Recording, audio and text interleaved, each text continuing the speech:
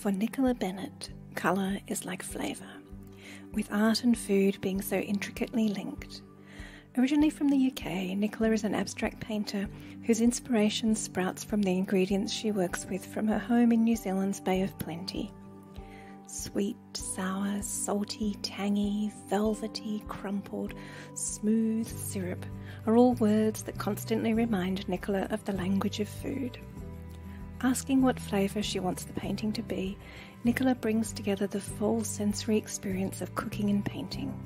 From collaborating with chefs to create work and hosting intimate art dinners and lunches, where Nicola takes both her food and art to patrons, her work is held in private collections around the world. Nicola is continually surprised and delighted whether she's seeing familiar ingredients such as the humble carrot or taking on the challenge of combining the unexpected such as the feijoa and Brussels sprout, where the luscious greens transform into something else. A visual feast for the eyes where the food has disappeared into a sensory experience. It's not surprising that Nicola can refer to one of her pieces as luscious, rich, yet refreshing, zingy and comforting. Nicola loves sharing her joy of cooking and painting, where both passions transform raw materials into something new, resulting in a pleasure that can be shared and enjoyed by others. As her journey gets richer with every cooking experience and brushstroke, the addictive challenge of transformation has Nicola coming back for more. We are thrilled to say hello to Nicola, who joins us from her home in New Zealand today, and you wherever you are. If you are joining us live, please leave a comment and let us know where you are in the world. If you are catching up on a replay, we hope you enjoy the conversation and share it with your friends and creative communities. So let's get started and welcome Nicola Bennett, our 65th Friday feature artist. Hello! Hi, lovely to be here. Thank you for that lovely introduction. Gorgeous words. You're welcome. Well, a lot of them were yours, so that was half of it. And I was just thinking, like, this is the perfect entree. Like in Sydney, it's just before dinner time. So I don't know, having a late evening meal there. So hopefully we'll get everyone feeling hungry. Yes, hopefully will be the perfect accompaniment. So hello to everyone who's joining us and welcome. We've got a few people joining us already, so that's fantastic. Yeah, South Africa. Hello. And Christchurch. Excellent. Lovely. So yes, welcome to you all. Now we've got, as usual, lots to discuss. So yeah, let's start it. I mean, I love that you've been able to combine two of your obvious passions, but let's wind back. So I had this whole vision of you kind of helping out your nana or your mother in the kitchen as a child and all of that sort of thing. But then I came across the fact that the first time you cooked for a large group of people, you actually had a bit of snowboarding in mind. So could you tell us about that job in France in your early 20s? Yeah, well, I was crazy about snowboarding, and this job came up where you would cook for 15 every night in the snowboarding chalet. And so I really wanted to do it, but I wasn't that a good cook. So for the interview, had to cook for 4 people and chat to them and make it look really easy. So practiced it. And then I was there, and it was much harder than I thought it was going to be. But I actually hardly got any snowboarding in because there was so much cooking. But I fell madly in love with cooking, and the brief was really rich food, so lots of cream, which is typically French, isn't it? Cream and butter, and so I could really go all out. And actually, when I came back, I cooked like that, and my boyfriend, who's now my husband, said, "Can you start with the cream? Because I'm not sure." Yeah, but it was a great experience, and then of course when you've done something that's hard like that, then everything after that feels easy. Yeah. No, that's amazing. We've got some more people to welcome. Hi, Marilyn. Perth. I mean, lovely. That's about this time zone that even though it can be a bit tricky, we can fit in a few different countries and people at once, which is great. Yeah. So, so going back to your past, did you have like a first go-to cookbook, especially when you're embarking on the French thing? Did you already have a stack of those kind of in your library, or? No, I didn't. I actually just took Delia Smith with me So anyone from the UK will be going, oh my God, Delia Smith, really old fashioned. And I got in touch with some of the other kind of cooks in the other chalets and said, oh, I need your help. And we kind of got together as girls do, especially for the cake recipes. And we shared recipes that way. Yeah. Wow. So that's kind of how I did it. But if I went now, I feel like the cooking would be a lot better because I'm a better cook. But yeah, people did enjoy it. So I didn't do too basic a stuff, I hope. Yeah, I'm sure they did. And when we were talking earlier, and so originally you did do a degree in art, and we were talking about how you did sculpture and printmaking, but then it seemed like doing your master's was kind of the turning point where you started to incorporate food with the art. So, and we were talking about how you did this alter ego. Could you explain a bit more about how your master's came about and what you did there? Yeah. My thesis was on the sensory and sensual qualities of the handmade objects. So I made a lot of wax objects. And so painting actually didn't come till later on. I always kind of dabbled a little bit in painting, but at uni I did a bit too, but not very much. And then I was asked to be part of this group show, and you had to make some work as your alter ego. So you could make up this person and you had to make the work as that person. So I knew exactly who I was going to be. I was this French abstract painter. And when I was painting, I wasn't allowed to have any self-doubt because I was this confident painter. And I made this work and I loved it and it all sold. And then I kind of thought afterwards, well, why don't you just do that until you actually feel like that? And so I would, be this person. And the name's quite funny that I made up for myself. It was Fifi Lorraine, which actually sounds more like a porn star name than a painter. Yeah, and it's like, did you have a beret or did you have a chef's hat? I'm just thinking of like the visuals of how Fifi would look before we even talk about what Fifi made. Yeah, maybe I could have bought a bit of Nigella in. Anyway, that was life-changing for me, that kind of alter ego thing. And it kind of it was the start of trying to work in a confident way, I suppose. Yeah. That's amazing. And then, I mean, looking at the work there in the slideshow, and we'll look at some of the work in a bit more detail, but it seems that senses seem to be something that's so important to you. Although, going back again to the child thing, I also heard you talk about the love of Play-Doh. And yeah, it's so true, because it has obviously the smell right from the lid, but that texture. And was food always something that was significant and shared in your family or anyway? Yeah, food was huge because my mom's a fabulous cook and it was her love language. And the longer that she spent preparing something, the more love there was in that food. And so, yeah, I grew up with beautiful food and, knowing that something delicious takes time to make, so. And the house always smelt good, with beautiful food. And the Play-Doh, it's such a sensory, thing. It's this very particular smell, and just, and it feels lovely in your hands as well. And I think that's why I love the whole full sensory experience of painting and cooking, because they're the two things that fire all your senses up, and there's so much in common with cooking and painting. Yeah. And I guess a lot of people maybe have that fear of cooking, but again, when we were chatting and you said, well, it's just following instructions, so I'm sure it's a little bit more complicated than that in some. Well, I suppose it's just a confidence game too, isn't it? So I just still now I try new things, and that's what actually keeps my cooking love alive, is finding one ingredient and then just trying loads and loads of recipes with that one ingredient that's the hero. And I'm always learning, pasta making, and I have disasters like anyone else, or like in the studio, and it's all learning for sure. And I've still got lots to learn, and that's what makes it, I suppose, so interesting. Yeah. And I also love that idea of, finding out the hero ingredient. And I particularly wanted to mention the feijoa, and especially for the non-New Zealand audience. And I'm just going to show this image because I love here how you're painting the colour on the feijoa, and I've seen that you do that with other food and vegetable as well. But could you explain the feijoa a bit more to the non-New Zealand audience or people not familiar with it?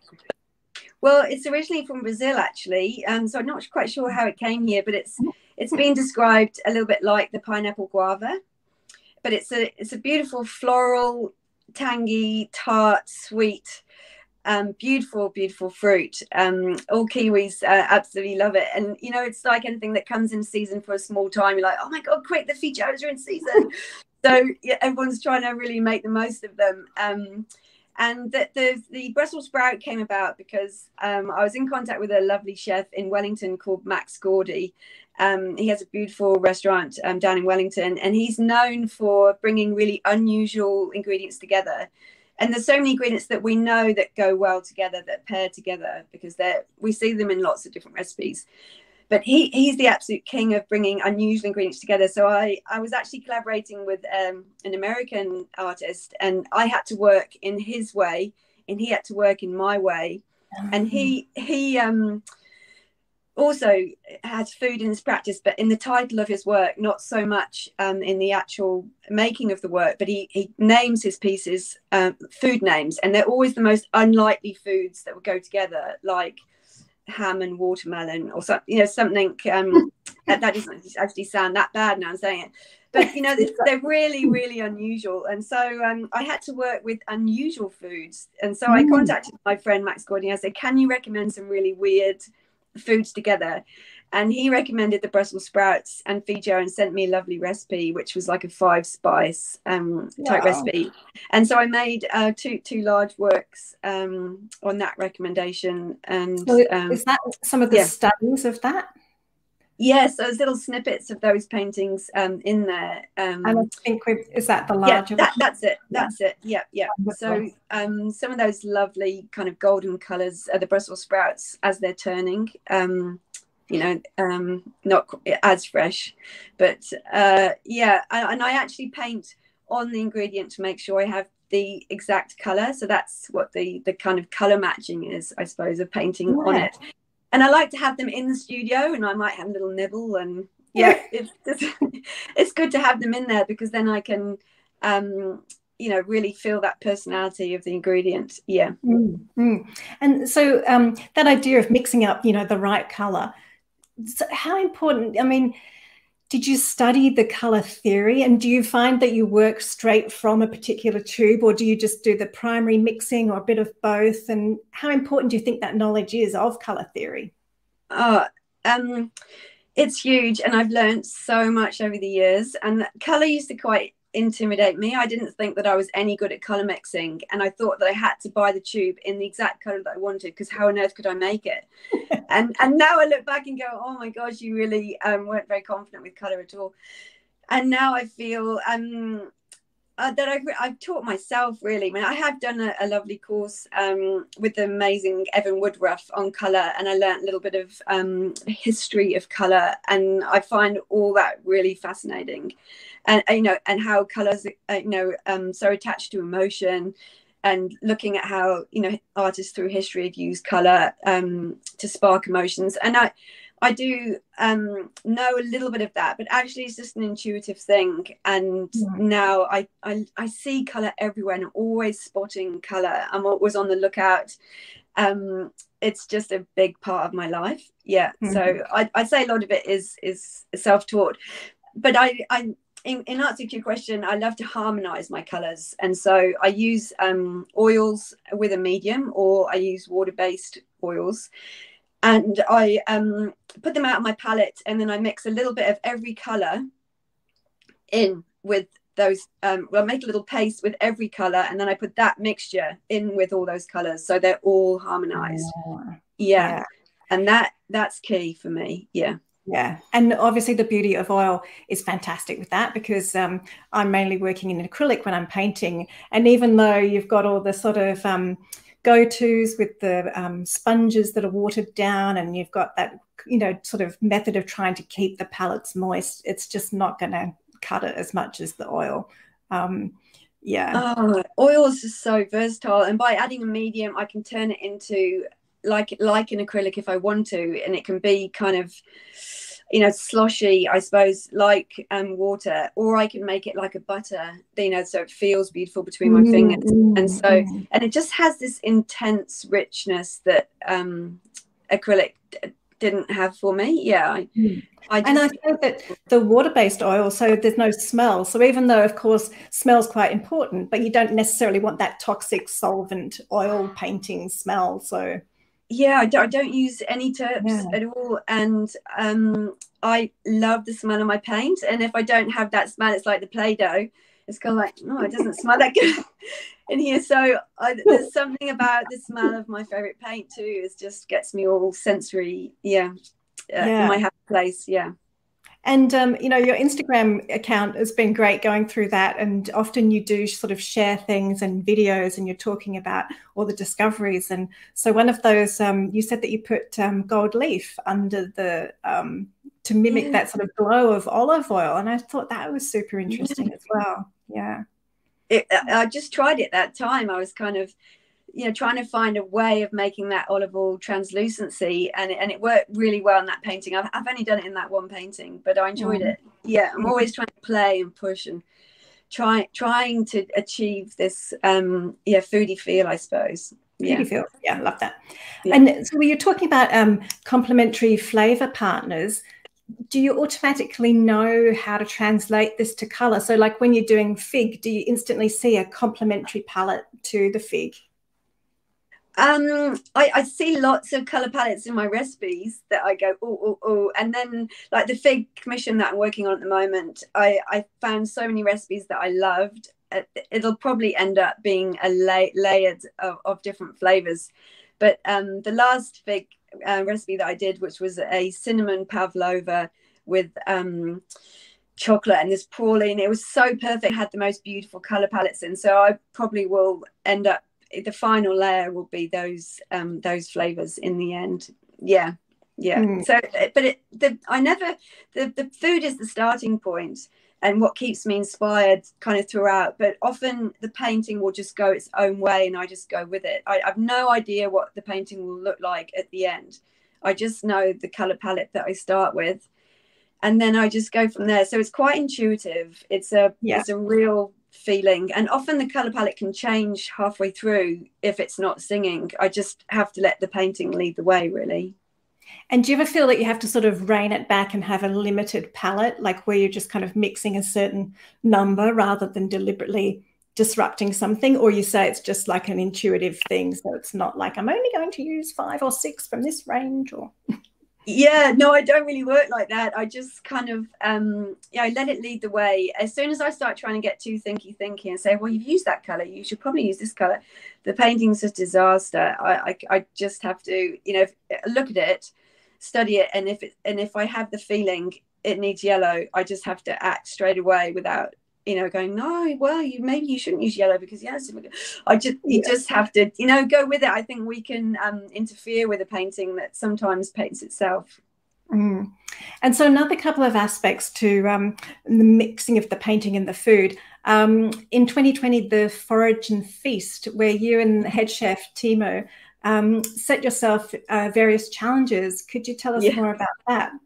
Yeah, he's a great creative chef and he loved the challenge, and so we enjoy the kind of build up to the exhibition where we go, oh, should we set each other challenges, what would be really cool? And so one of them was a black and white challenge, so I could only paint in black and white, he could only cook in black and white, and he came up with this beautiful chia seed cracker with goat's cheese and barbecue blueberries and this kind of charcoal ash. It looked absolutely stunning, and he's that kind of chef that loves to do the fancy thing. And he said, I never get to do this because I have to garnish everything. And, so he loved that challenge. And then one of them was pink and white. And they were the kind of main challenges. And then a couple of years before that, we did a collaboration too. And that was mainly about the foraging. And so he gave me a set of ingredients that he'd foraged and said, right, you respond to those. So that was the large piece that the restaurant bought. And then the smaller works I had already made, and I had ingredients in each painting. and then he made a menu to each of those paintings. So the collaboration kind of went both ways, which was really interesting. Yeah. Wow. Yeah, that just It was does fun. sound amazing. And I know this wasn't specific to that, but this image here, because I just loved when you were talking about the black. Oh, yes.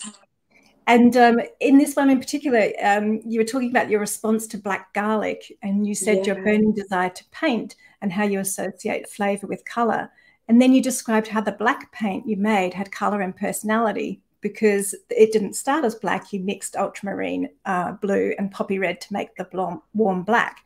Because the garlic didn't start black. So I just loved it. And then you went further to describe the black garlic with its soft, tangy, pungent, date-like licorice wonder. I mean, I was wondering, like, did it take you a long time to build up this kind of food vocabulary, or did you always have those words? I think because the words are important to me, you know, when I'm working and sketching, and they're part of the sensory thing for me too, you know, and I actually did a little drawing course where I responded to onomatopoeia words, you know, and that's an easy way to think about how words make us feel. So like chop, whiz, you know, there are actually so many cooking words that could be onomatopoeia words. And so making little drawings from those sounds really. And I think, you know, words are so loaded, aren't they, with how they make us feel. And often, you know, the sound of a recipe can make us want to cook it, you know, as much as the image. And so I think it's important for me to have those words in my head and in the studio to have that kind of so they can also be reflected in the work, in the richness and how I feel when I approach the painting. You do it so well, because it's hard, even without the food, it's always hard to come up with another, you know, enough variations of superlatives to describe the artwork itself. So putting that extra level of communicating the senses through the painting and the words, yes, well done you, I think. Thank you.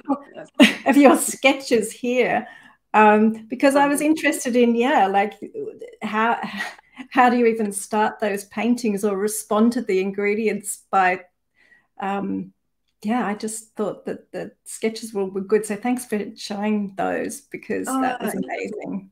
That's a pleasure. So that the one that you've got there, that's the first sketch I did for Fibre restaurant in Auckland. So that it's an Italian restaurant.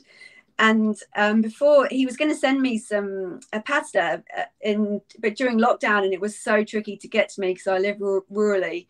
And he said, it's too hard to send it, in refrigerated post. And I said, don't worry, just send me the recipe. I'll make the pasta and respond to it. But actually, I didn't need to taste the pasta for the commission because the name of the restaurant, Fibre, means ear of the wheat. And then he started telling me about his relationship to wheat, as an Italian guy. And, he said when he walks through those wheat fields and brushes his hands along the top of the ear of the wheat, he, feels it's deeply human and instinctual. And he has a really emotional response to wheat. And I just love hearing people talk about things that they're passionate about. And that was totally enough to set me off on, there's another drawing from that. So it's all that kind of abstracted wheat.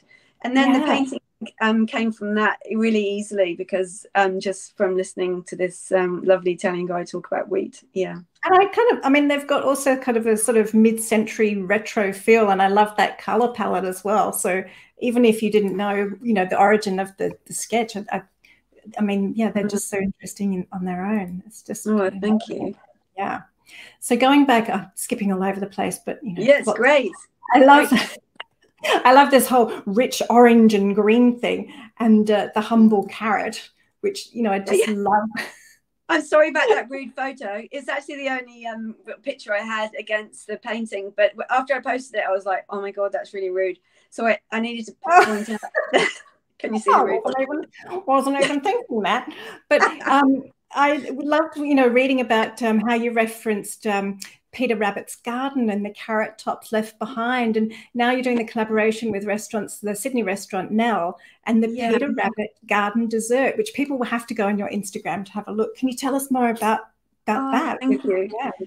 Yeah, it was lovely that Nellie Robinson got in touch with me, and that he wanted a painting for his restaurant that actually meant something to him and to the guests that he could talk to. And so he gave me a lot of freedom, said, you know, can you pick something that you like from the menu? And so this Peter Rabbit's Garden was the one with the most of the story, I suppose, behind it. And I knew that that was the one he wanted me to pick too, because he is from the place where Beatrix Potter, you know, wrote her books, and so I knew that meant something to him too. And it's such a clever dessert, so all these amazing elements to it. There's a carrot sorbet, chocolate soil, the spiced carrot cake, pickled sweet carrots. Even the tops of the fronds of the carrots were kind of gingered and glazed, and it just looked so beautiful. That served up on this beautiful slab of wood, and it was an artwork in itself. And really so I made every element of the pudding at home, so I could, you know, really get to understand the flavor balance and the texture. Because when you talk to chefs about something they make like this, everything they put on there is there for a reason. So the acidity is balanced with the fat. There's something soft, there's something crunchy. There's, you know, they talk about a mouthfeel. So with every bite, you're experiencing these different flavors and textures, and they're meant to make you feel a certain way, the way they're combined. I mean, it's fascinating, and it's a whole different world, that chef world. You know, I feel I don't really understand it, but I really admire them. I think they're so creative and fascinating to listen to. And so I tried to get that into the piece. I wanted it to be refreshing yet zingy, rich yet comforting. And so, you know, I wanted the opposites and the balance, the beautiful balance that he had in the pudding in the painting. So that was the kind of the goal. And then I wanted to, you know, bring in the story of Peter Rabbit. And so I thought about the narrative and the kind of the words within the story. And it's a fun story, isn't it? It's kind of cheeky, the stealing of the carrots. And so I was playing about with carrots in the studio that had been bitten off. And that's what I was kind of showing that you enjoyed. And then I was working with those words, like the onomatopoeia words, in my mark making. So hop and hide and crunch. And, you know, those words also that are in the recipe. So I wanted to kind of have all those... I suppose the narrative reflected in the mark making. And so I wanted to keep that kind of playful, inquisitive nature of the story in the painting. Yeah. Yeah, there's always that lovely sense of movement, whether you imagine the food cooking itself, or in that case, you know, like the rabbit scurrying through the bush, or, you know, something. Yeah.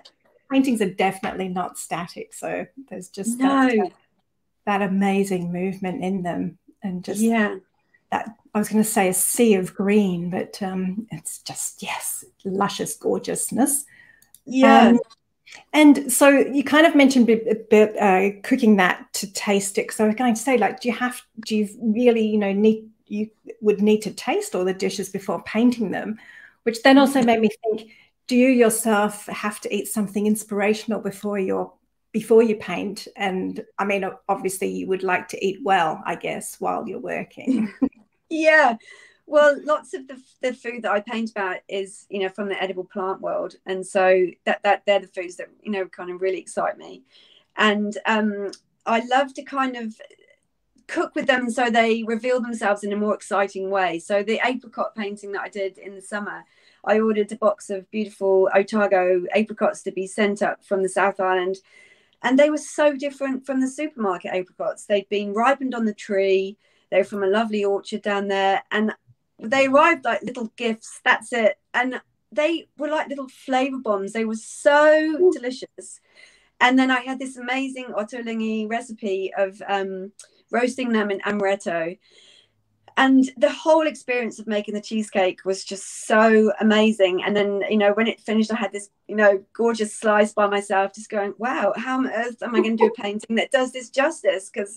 And I just loved the whole experience. And I felt like I was having this relationship with the apricots I hadn't had before. Like I was getting to know them in a way that I hadn't known them before. And that's from that kind of excited sensory place. I'm desperate to paint. You know, I have this like burning desire to paint and into something that's then tangible, to I can always think of, well, that was the apricot experience I had, you know, after. Yeah. And then you've got this sort of, you know, I just think it's an amazing business idea, this idea of the art lunch or dinners that you've been doing. And I've got this where you actually take your artwork into the people's houses and also the food, and you're responding to the ingredients. I mean, how long have you been doing that, and how can you tell us more about it? It's amazing. Yeah. Oh, thanks. So from the restaurant, I kind of went to that because in the restaurant collaborations with chefs, there would be kind of 70 people at an event, and it was very hard to get around and talk to everybody and have, you know, a kind of intimate conversation about painting or food. And so I had this kind of idea, well, you know, why not take that into people's homes? And so that was the first one that you posted. And it was a collector that bought my work before. And when I delivered the painting to a house, I was like, wow, this is a beautiful house. And so I just rang her one day and said, how do you feel about me turning your house into a gallery for the day? And then you ask some friends around and we have a nice 3-course dinner. And she was like, yeah, that'd be great. Yeah, yeah, no, thanks. So that was the first one, and it was great. And then it's just I've done a few since then, and I feel like I've got better and better. And so I do a catalogue with each one now, and the talk's a little bit longer, so I talk a lot about the work and my process, and I can actually have the time to talk to the paintings, which is, you know, really important. And people can ask me questions, and we have this just lovely kind of celebration of color and flavor.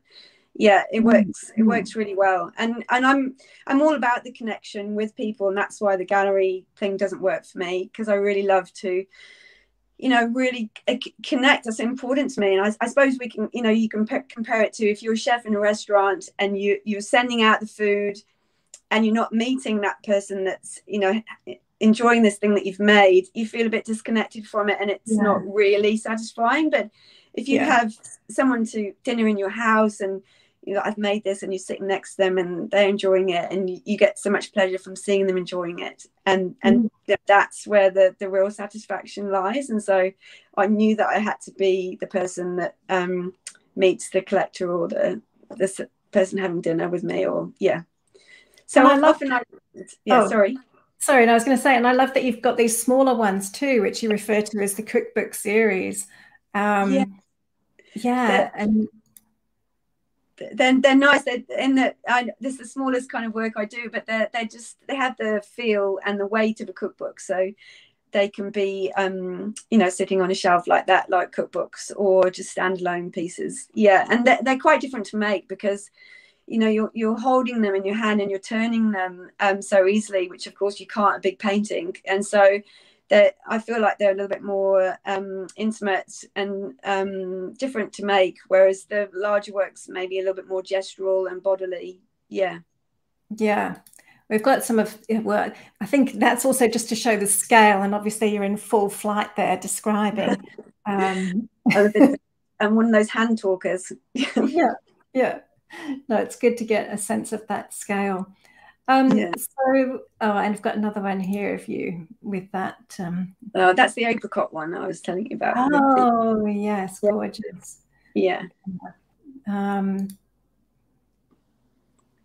That's amazing too. And so when the cookbook ones, I mean, are you sort of making up like process diaries and journals as you go, or are the smaller works a way of documenting and you know, saving your favorite bits? Or I'm not super organized, apart from I take a lot of photographs of saved recipes and colors, and so I have loads and loads of cookbooks. And, you know, instead of color photocopying things that inspire me, I'd take a little photo, or I'd take a photo of when I've cooked it. And so I have literally hundreds and hundreds of photographs of food in my studio, a crazy amount of photographs. So I refer to those, and those are, I suppose, a little bit of an extension of my I suppose my sketchbook, because they're really like little snippets of color palettes, or there's snippets of flavors, or they're almost like a little memory of a time where I've cooked that thing, and I can think of the time and the people that I ate it with, and almost like a photograph of a place. They take me back to the flavor, and so that's generally how I work. Yeah, not super organized. And I was wondering that about places. Obviously in the last 2 years we've all been a bit grounded, not necessarily in the way that we'd prefer to be. But prior to that, did you kind of have food-focused travels, or do you have like cuisines that are your favourite from overseas, or have you got places on your wish list food-wise? Oh, I'd love to do more traveling. I did a lot of Europe in my 20s before I moved to New Zealand. I did at a time in Italy, and I think that really kind of cemented my love affair with food. Seeing how that culture just so embraces eating together, and not just for a quick half an hour dinner, but for 2 hour periods at lunchtime and for dinner, and these long drawn out family times, and where food was just the central thing. And I think although food's central in our house too, we certainly don't eat like that. But yeah, I know who would have the time for 4 hours of eating. But the children, this family I was with in Italy, the children would come home from school at lunchtime. To schools would finish at 2 o'clock, I think, or even earlier, and they'd just sit for 2 hours with their parents eating, talking for 2 hours. Yeah, amazing. And they were close, because of that time to be together around food. So culture wise, I love to try different kind of cuisines. I've been on a couple of Indian cooking courses, which I love, because I feel like there's so much to learn there with spices that I don't know. And then I've got so many different cookbooks. Asian, ottolenghi is my all-time favorite, with that Middle Eastern. That's the flavor that I always go back to. That's my ultimate favorite. And is that also because of the sort of vegetarian aspect, or just all the flavors as well?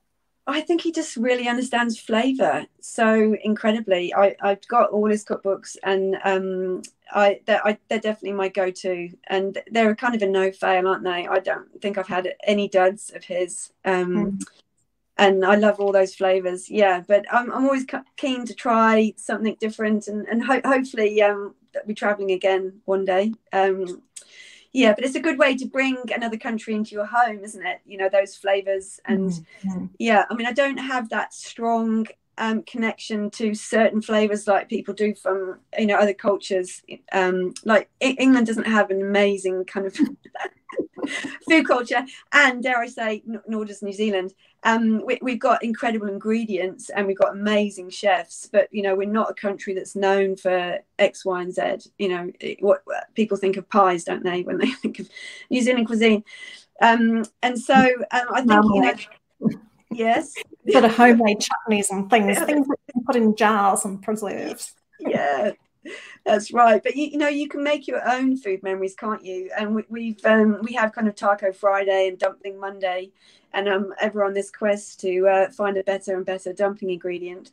And then we just I'm just learning all the time, and that's what makes cooking, I suppose, so exciting and fun. Yeah. With that just made me think, like with the edible plant kingdom that you mentioned before. So when you're doing art lunches, or dinners, they are all vegetarian based, the menus?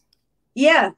I don't advertise them as that. They just know they're going to eat something delicious, and then I don't even mention that, and everybody has a lovely lunch or dinner, and that's all that matters, And I've spent days cooking generally. And I've taste tested everything and practiced the recipes, and I know it's delicious, and I hope that, well, the feedback I have is everyone's absolutely loved it. Yeah, I'm kind of a needs must eating person when it comes to food. And I was just thinking the only similarity I can think of there is, in terms of art and food for me, is that preparation where you constantly know, I've got this thing happening over here and that thing over there, and kind of like bringing it all up and hoping, and then kind of, you're putting the finishing touches on the end before it sort of goes out. But that's as far as my personal experience of it would go, I think. Yeah, it is a timing thing, and you know there are only obviously certain things that you could do at a lunch or dinner like that you can prepare in advance, and then just that will go together really easily on the day. Like there's no way I'm frying something before I'm serving something up, or they're all designed and so they can just be, you know, reheated or assembled with loads and loads of prep time. Yeah Amazing. Yeah.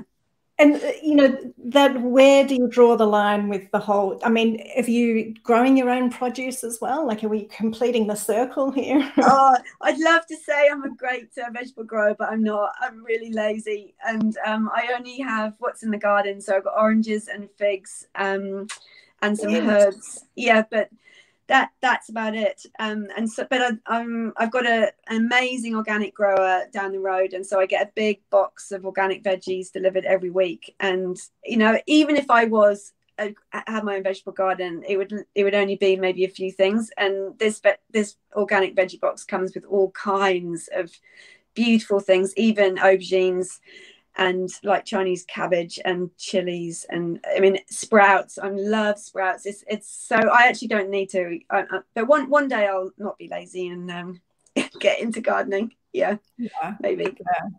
I was thinking about, you know, that I'm always sort of looking for the potential in something. And so sometimes when you go to the, you know, grocery or supermarket and you come across these, you know, to the white Australian eye or my eye, you know, this unidentified fruit thing. And I'm just seeing it as a sculptural object.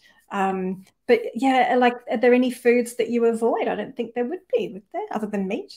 Yeah, no, not at all. And I love learning about new vegetables. So I got really into oyster mushrooms last year, the pink and the grey.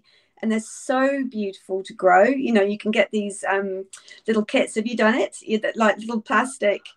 In Sydney at the moment, there is so much mold. There's just fungi sprouting up everywhere. So they're telling people to watch out with the mushroom kits because, you know, random things are just sprouting up everywhere and people can't be sure whether it was the kit that they used or not. So, really? Yes. I hadn't heard about that.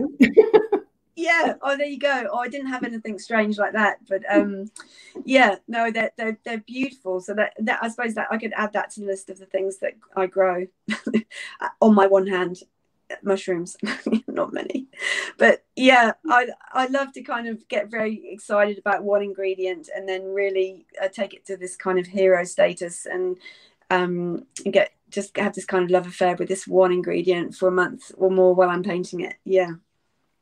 So when you're in the studio and perhaps not so much working on a particular ingredient that you might have in front of you, do you kind of have like a little go-to that you whip up? Because I bet you don't do beans on toast. Yeah. No, well, I'm absolutely crazy about avocados. And so my all-time quick thing to eat would be avocado on toast. So not very glamorous, but always delicious. I would never ever get sick of avocado. Are you an avocado lover? Yeah, and then there's moments where you know, there's just frustrating or avocado management, you know, where there's no ripe ones in the supermarket, so you kind of have to have them in different stages, and then you've turned your back and suddenly they've gone, and then they just have to go in the dye bucket and you have to use them for eco dye instead or something. If you're amazing like you. Yeah. There's a company over here called the Avo Tree, and they send you 12 avocados every week or something like that, and they're all perfectly designed, and so they you know, ripe at different times, and then you can enjoy a perfect, and each one is always perfect. There's never any marks or I know, it's avocado heaven. So to be honest, I don't really have the trouble at the supermarket. And then are you sort of adding fancy virgin olive oil or anything, or just straight avocado mash? I do love a good olive oil. There's village press and salt and pepper to keep it pretty simple. Unless there's really good tomatoes in season, and then I might do stuff. But otherwise, avocado on toast always a winner. Yes. Oh, and so the other thing I was going to ask about colour, you know how there's always that classic interpretation of colour, you know, red, anger, green with envy. I mean, would you like to rewrite those, or what does red say to you? Oh, I don't use much red to me. I've just used a little bit of red recently with figs, but it's it's such an intense color. It's just a little bit too much for me, and especially if it's with yellow, it kind of hurts my eyes. I feel like I'm quite sensitive to certain color combinations, but I suppose I go back to my I suppose favorites, I suppose, of, you know, greens. I'm always trying to learn different ways of using greens, and, you know, when you look in nature, there's no two greens together that could ever clash, you know. So I used to think like a viridian green and a sap green together wouldn't go, but it, you know, of course, in nature, there's no such thing as two greens that don't go.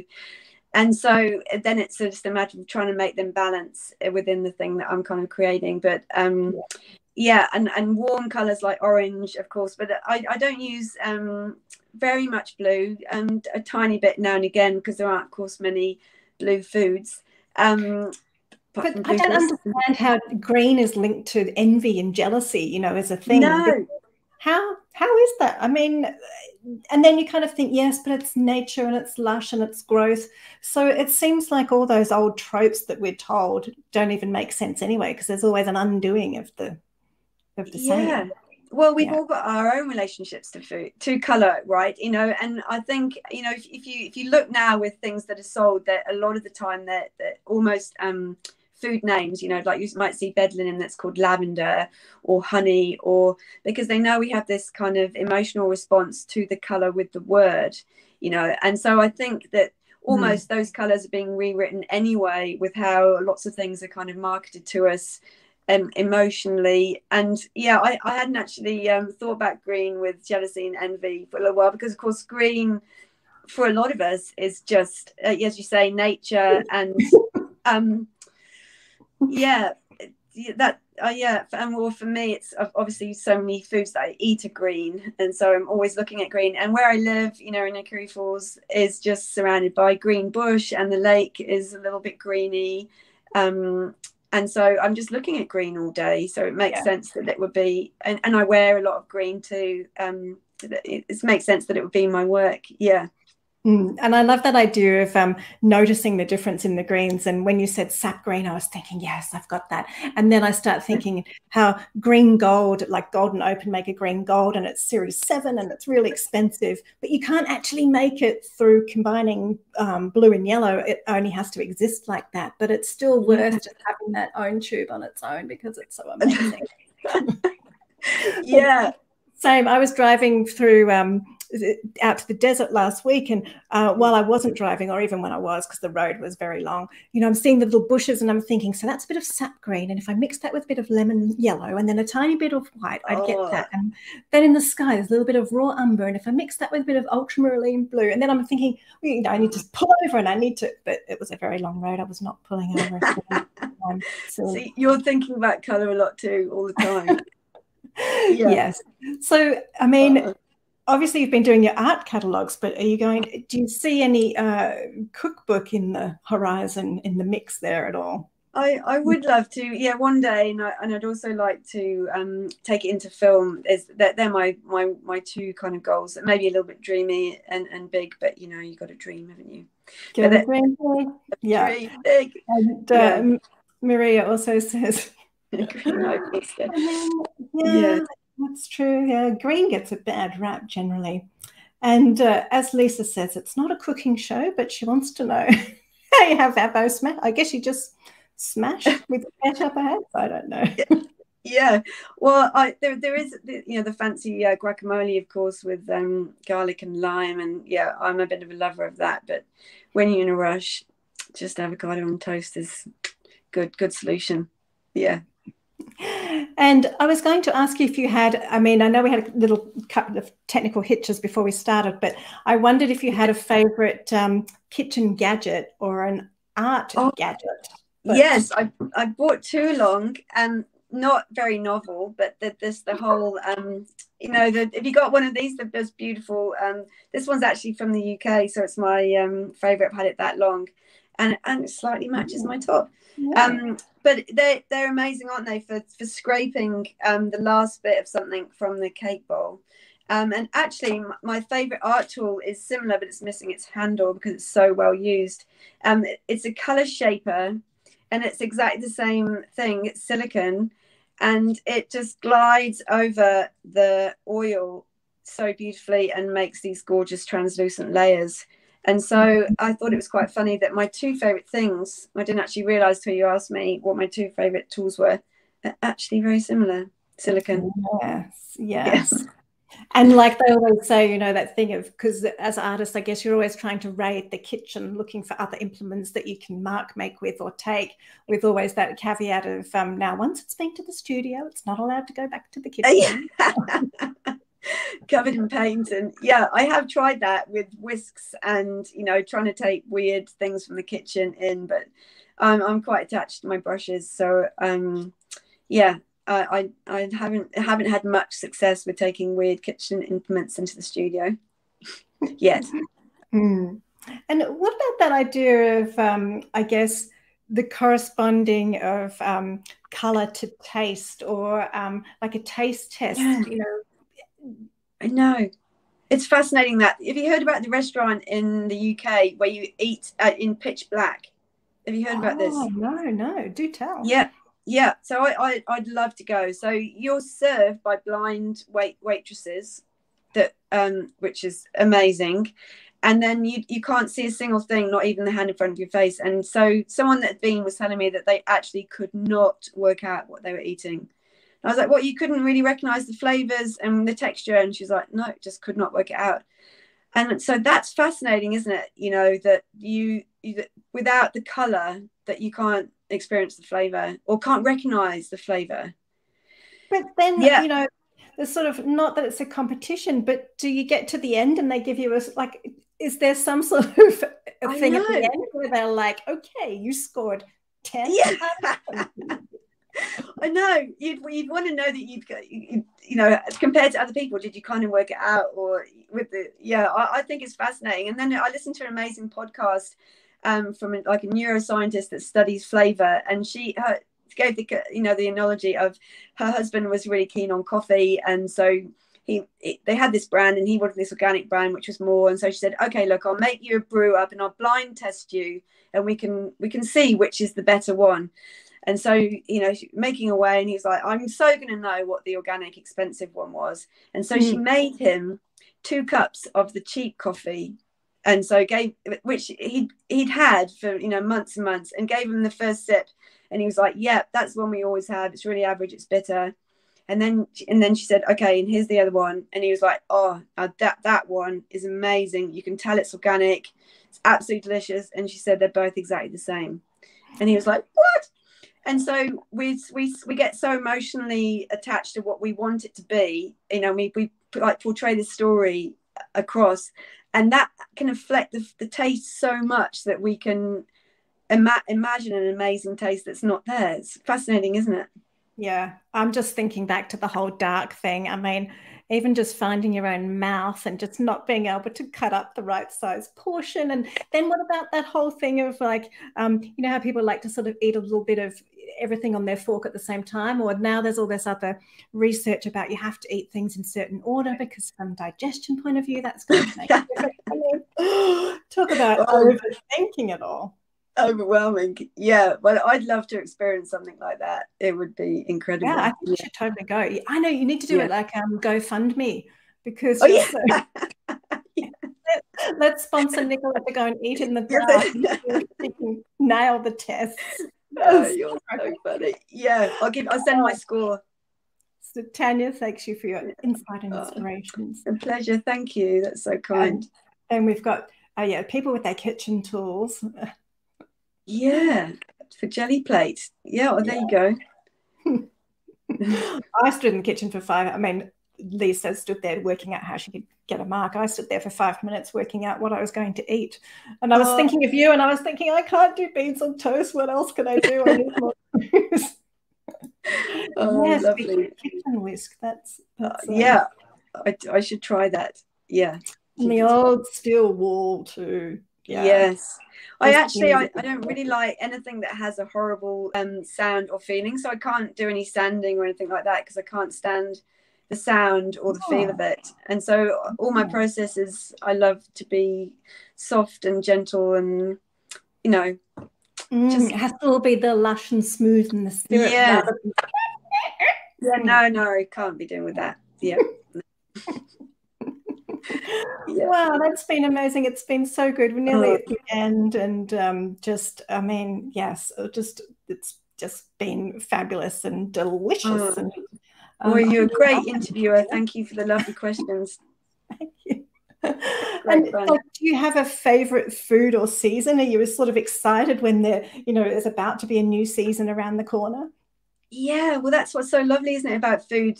You make the most of this thing while it's in season, and then it's gone, and then you have to wait till next year. But I wonder if we got to have them all year like that, whether we'd enjoy them as much. And I think maybe we enjoy them that much more because it's just for a short period. So the next thing in season that I'll be looking forward to probably is asparagus, which will be spring. But that's terrible. I'm missing all the winter vegetables, aren't I?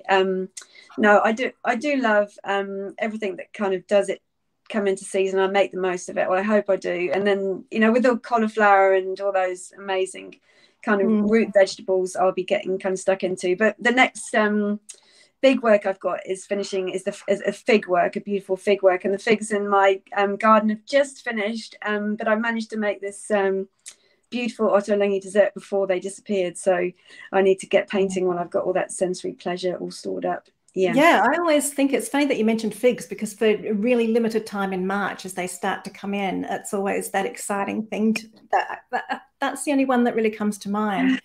But then when you said that with asparagus, that made me laugh, because my husband lived in New Zealand for years, and he always talked about the asparagus slap. And I was like, what is that? Oh.